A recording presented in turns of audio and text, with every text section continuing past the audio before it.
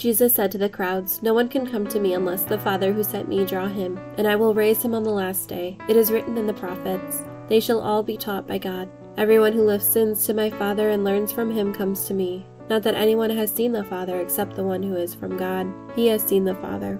Amen, amen, I say to you, whoever believes has eternal life. I am the bread of life. Your ancestors ate the manna in the desert, but they died. This is the bread that comes down from heaven, so that one may eat it and not die. I am the living bread that came down from heaven. Whoever eats this bread will live forever, and the bread that I will give is my flesh for the life of the world."